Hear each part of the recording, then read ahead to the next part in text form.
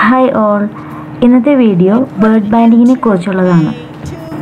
Spring സീസണിൽ ഈ ഏരിയയിൽ വരുന്ന പക്ഷികളെ പിടിച്ച് അവരുടെ ഡീറ്റെയിൽസ് എടുക്കുകയും പിന്നീട് അവരുടെ കാലിൽ ഒരു റിംഗ് ഇട്ട് അവരുടെ മൈഗ്രേഷൻ പ്രോസസ്സ് റെക്കോർഡ് ചെയ്യുകയും ചെയ്യുന്ന ഒരു പ്രോസസ്സാണ് ബേർഡ് ബാൻഡിങ്.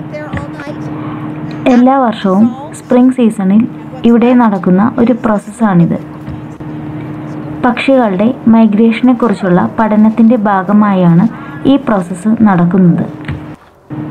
ഇങ്ങനെ പക്ഷികളുടെ കാലിലിടുന്ന ഓരോ റിങ്ങിനും ഓരോ ID ഉണ്ടാവും. പക്ഷികളെക്കുറിച്ച് അറിയാൻ താല്പര്യമുള്ളവർക്ക് ഈ വീഡിയോ വളരെ ഇൻട്രസ്റ്റിംഗ് ആയിരിക്കും.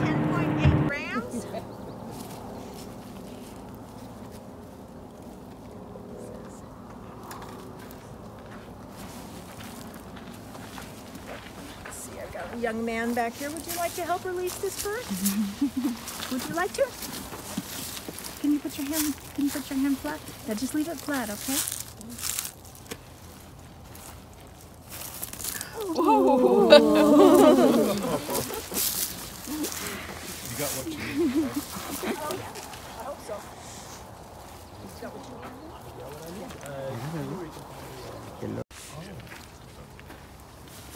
All you birders, give me family. Sparrow, you got it. Now, for those of you newer to birding, a classic sparrow. This is a classic sparrow, wing and tail, short wings. Tail looks long because the wings are so short, and then this kind of pattern. That part's really easy. The next thing, does anybody know right off the top of your heads what I've got? Is it Lincoln sparrow? Good job. Yep. All right, the next thing after you figure out it's a sparrow is you say, does it have a clear breast or a streaked breast? Streaked. It has a streaked breast. And then you say, where am I? And then you go to your bird book. And at this time of year, there are two streaked sparrows. They look a lot alike. They can be easily confused that are found here. One of them is here year-round, and then there's this one, which is the Lincolns, that's just coming through on migration. And the other one is the song sparrow. The song sparrow, the streaks are much bolder, and you see this guy's got a white throat and then a sort of tan line. White throat, tan line, then white belly with the streaks on it. And that separates the Lincolns from the song. This guy's just passing through. Can I get a close-up? I know. Okay, this is cool.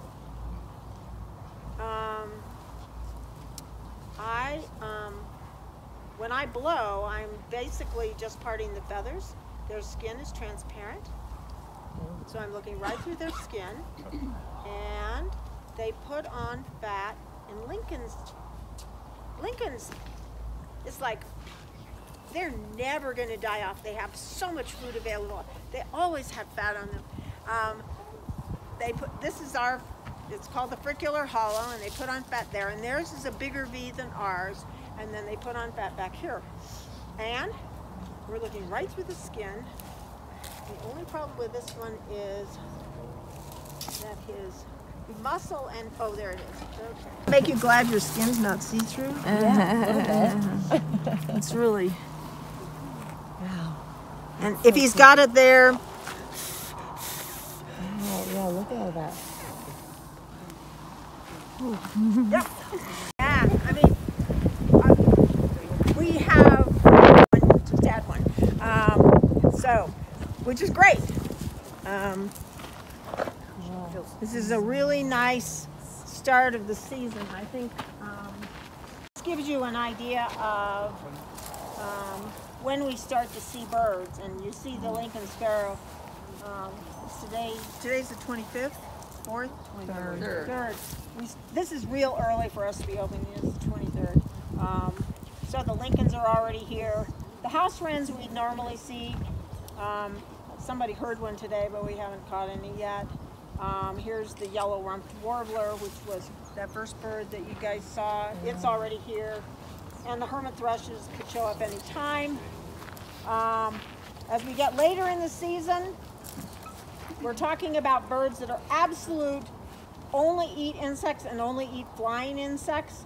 The flycatchers tend to be later, the vireos, and then the bigger birds that are really into fruits, orioles, tanagers, cedar waxwings, they're all later in the season. And they're all coming through or coming back at the time when their food is most available.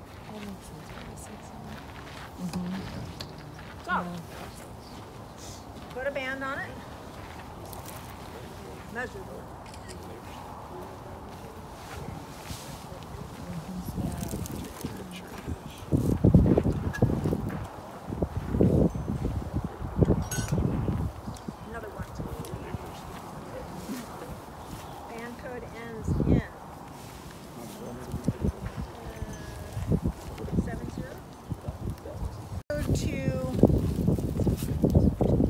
bands, you have to have a government license, and the Bird Conservancy holds the license for all of us who band for them. And any bird that is going to pass or winters here or just comes through during migration should receive a U.S. government ban if somebody is banding.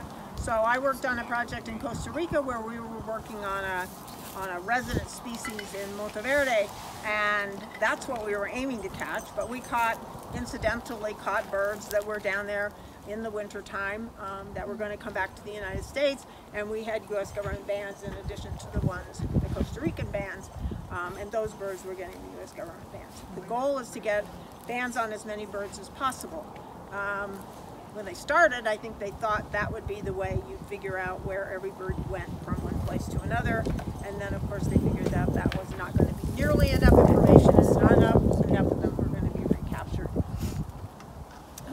Which is when we get into feathers, which allow us to learn more about where they came from geographically. On a lot of bigger birds, especially birds of real specific high concern, they're putting on tracking devices, which provide a lot more information. But all of the ways that you figure out anything about an individual bird, which allows you to know about that population of that species, you got to catch them. You got to catch them, you got to mark them, you got to take something off of them, like blood or a feather, or you got to put something onto them in order to. So banding is a really big thing.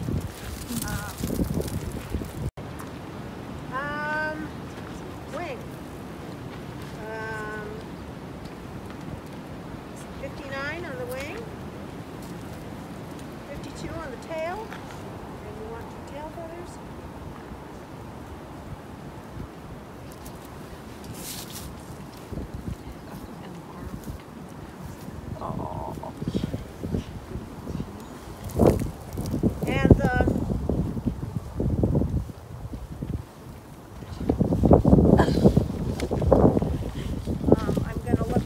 On this bird again. Let's see if this one's as fat as this one.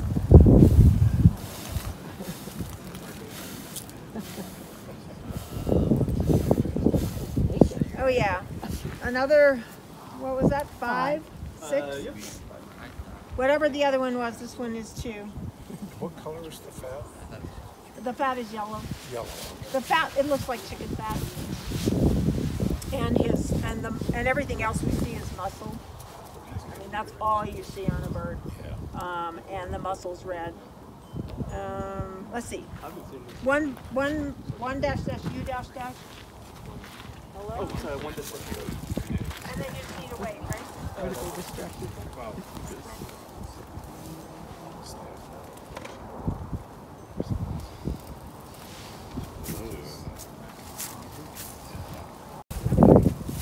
Do I have anybody under 21?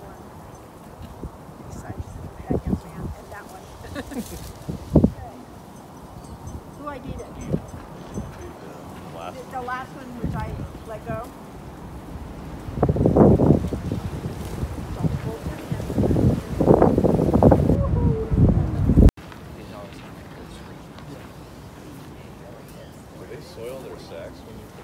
Of course they do. I spend a lot of time watching that and getting feathers out of my lint trap. Yeah, I mean, they do it, you know, it's... Another 1-dash. If I were getting away, which I'm not because the wind's blowing too much, that's what I would do. Okay. Something in between 15.2 and 17.2. Don't write it down. Oh. No way.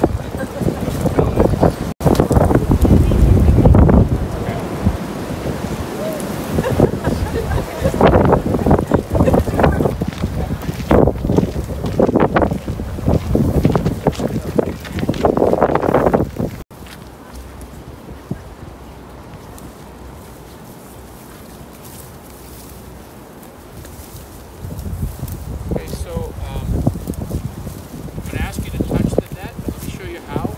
I'm going to do it with the back of your hand, because if you go this way, your fingers are going to get caught. And then I have to take you out, put you in a bag.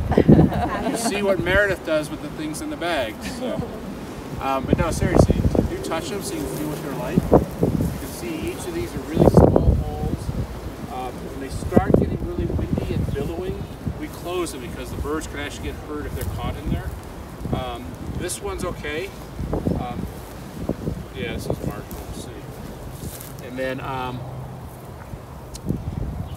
these are designed to catch songbirds. So anything from hummingbirds up to about blue jays we can catch. Now sometimes we get bigger birds like red-tailed hawks, but then that's because they just get all tangled up. Everything we can to make sure they don't get hurt, and we handle them as little as possible, get them in and out as quick as we can. We check the nets every 30 minutes at the longest.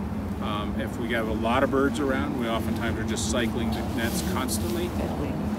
Red-winged blackbird.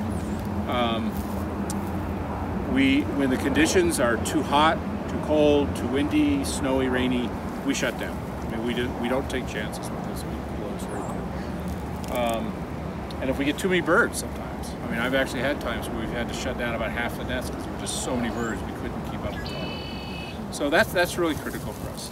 Everybody who's doing this has been trained, usually for at least a couple of years before they start handling the birds. Some like me, this is my career. I've been an ornithologist now since 1973, so I've been at it a little while. Yeah, we were trying to calculate how many hundreds of thousands of birds that I've worked with over my life. Yeah, pretty fun. So this is for songbirds. We're in the woods. We're trying to catch the birds. They're going to move through. They're going to fly in. We often don't catch many of the birds that are up high because they just never come down. So we're really trying to just catch whoever comes through. If we really needed to get up there, we'd have to get a completely different way of trapping the birds, and we use literally elevated systems to crank them all the way up and get into the canopies. But this is a migratory station, so it's going to be pretty much something that everybody can work with. It isn't too complicated. There's 25 nets out here. They are all in the same positions that they've been in for the last 20 years with a couple of minor changes because trees grew up or trees came down. But the idea is we want to be able to compare the data every year from one year to the next. Similarly, we open them the same hours every time, or we try to keep them open the same hours. When we have to shut them because of winds, rains, that gets noted and becomes part of the calculations. But the whole idea is we want to be able to compare as much as we can from one year to the next, one season to the next, 1 week to the next.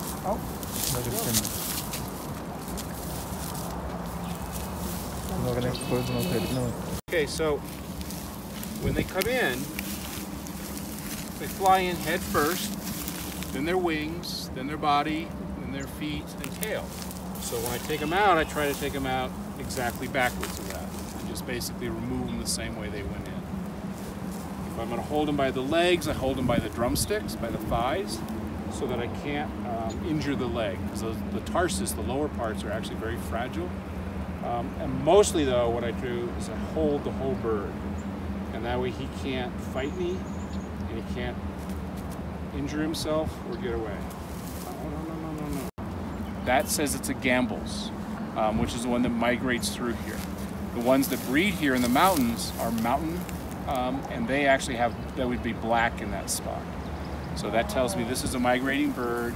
He will end up breeding up in northern Alberta. and Saskatchewan. Just that little gray right behind the bill. It's like a little... The whitish in front of the eye. Oh, I see it now. Oh, yeah. Oh, wow. Wow, I didn't know. Wow. So that's the Gambel's, and there's many other kinds, but right now those are the two that come.